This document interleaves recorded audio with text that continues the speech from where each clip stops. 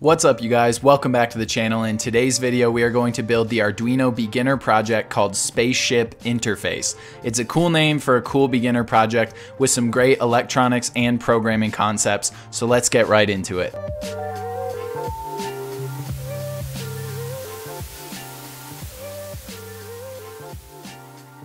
So this project builds right off the first Arduino tutorial video we just rolled out on the channel. I'll leave a link to the playlist of the Arduino videos in the description of this video and a card to it somewhere in the top of the video right now as well. The kit we're using in these initial few projects is the Arduino Starter Kit. I got it from Amazon and I will put a link to it in the description section of this video if you'd like to get the same kit to follow along with all these projects exactly.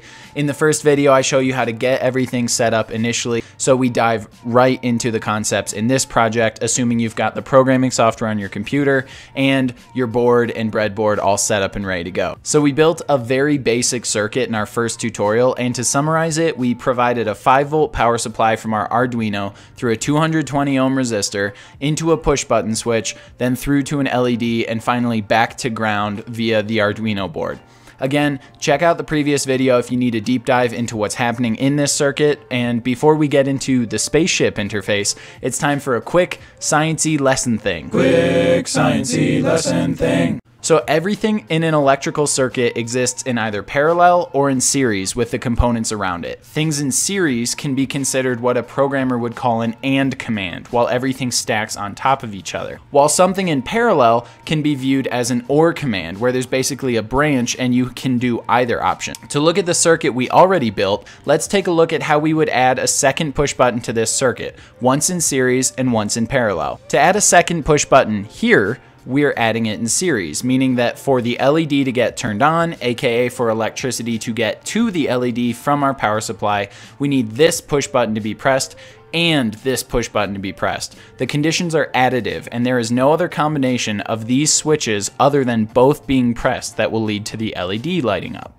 However, if we add a second push button to the circuit here, we are now adding it in parallel to the first switch. That means by pressing this switch or this switch, we provide a valid flow path for electricity to make it to the LED. Both parallel and series circuits have different rules for calculating current, resistance, and voltage using Ohm's law, but that's a discussion for a future lesson. That's it for this quick sciencey lesson thing. Quick sciencey lesson thing. Alright, so this project is called the Spaceship Interface because the overall look and concept of the project is meant to replicate the special effects of a classic 70s era's sci-fi spaceship control board. In the first configuration we build, we're going to use 3 LEDs, one that will be on the whole time our control button is not pressed, and then when we press the control button, the other 2 lights will alternate flashing between, and the first light will turn off. This will be our first project reading physical input signals into our Arduino board and controlling outputs based on those signals. Let's start by taking a look at what the code for this project is going to look like. So as always in an Arduino project, often typically referred to as a sketch,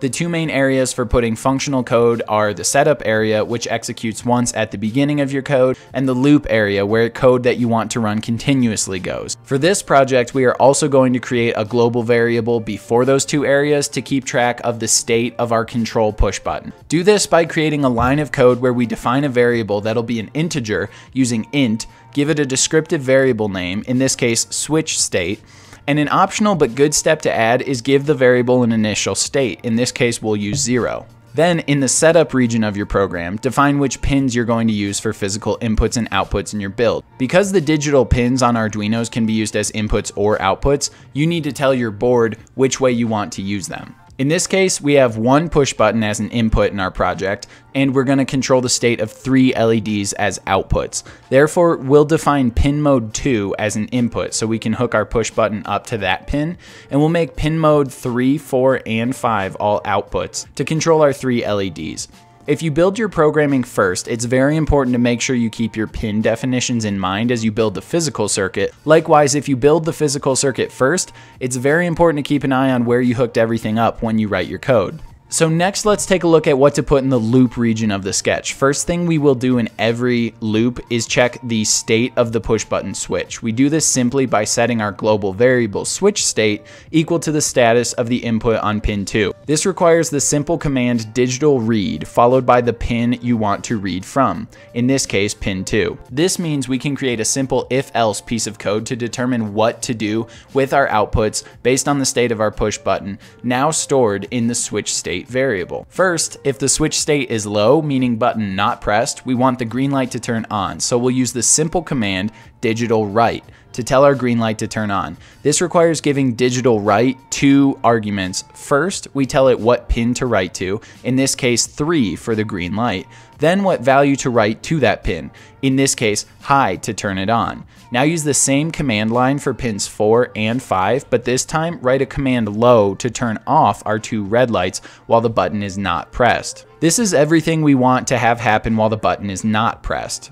Now let's take a look at what to do if the button is pressed, because with digital Boolean points, the only 2 states are on or off. So just else is all we need to say to put commands in for while the button is pressed. So the first line is going to be the most direct and easy because all we're going to say is that we want the green LED to turn off the whole time the button is pressed. Similar to before, we're just writing a value of low to pin 3. Now let's take a look at what we're going to do to command the red lights. When the button is initially pressed, we'll turn one light on and another light off. While it's just 2 identical red lights, which one we turn on and off doesn't really matter too much, so I'll just say pin 4 off and pin 5 on initially. Then to incorporate alternating flashing lights, put a delay into your code and hold those states for a defined duration. The delay command uses units of milliseconds, so we'll use 250 or 1/4 of a second as a default value. After the delay of 250 milliseconds, we'll flip the states of pins 4 and 5, then add another 250 millisecond delay. In total, this reads as, while the button is pressed and held in, flip the states of my 2 red lights every 1/4 second back and forth. This is the whole project, so go ahead and verify it to make sure there's no errors with your build. And then if you have your Arduino plugged in, you can go ahead and upload the build to the controller. You could also wait to upload until we built the circuit because as always, we should build the circuit with the board disconnected from power. Now let's check out the physical circuit build. For this project, you'll need your Arduino board and your breadboard and a few jumper wires. In addition to those, you'll need 2 red LED lights, a green LED light, a push button switch, 3 220 ohm resistors, and 1 10 kilo ohm resistor. Start by putting 5 volt power and ground connections to one of your breadboard's power rails. This gives that entire column of terminals power and ground properties respectively. Next, run a jumper wire from the respective pins for your 3 LEDs to the long leg or anode of that LED. Then connect the short leg, also known as the cathode, to one leg of a 220 ohm resistor. And then connect the other leg of the resistor to ground. For this circuit, the pins that act as outputs will serve as the power supplies to the lights when they're commanded to be on, aka high. Next, hook up the push button as follows. On one leg of the push button switch, provide a power feed. Then on the other side of that switch, connect the leg to one leg of the 10 kilo ohm resistor. Connect the other leg of that resistor to ground.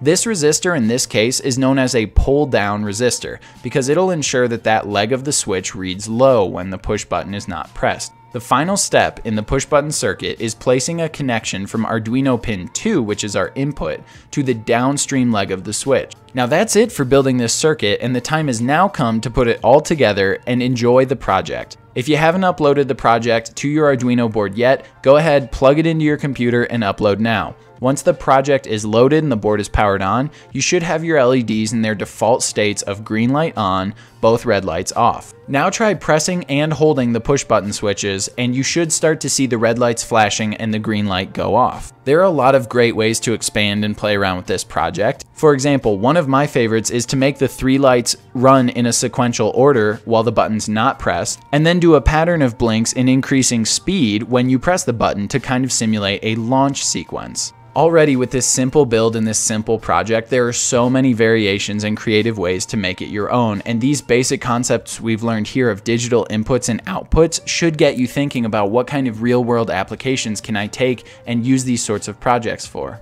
So that's as far as we'll be going today. We covered a ton of content in this video. Hopefully nothing left you too confused or overwhelmed. If you have any questions about anything you saw here today, be sure to let me know about in the comments below, and I'll get back to you as soon as I can. All the viewers on Lemaster Tech and the Lemaster Tech community have been really amazing and been encouraging me to become a better engineer and continue trying new things. If you guys want to help me do bigger and better robotics projects on the channel, consider becoming a Patreon supporter at the link in the comments below. And everyone who hits that like button, subscribes to the channel, rings the little notification bell will get instant good vibes delivered directly to their doorstep for free. Thanks, and until next time, as always, good luck with your projects, and thanks for watching.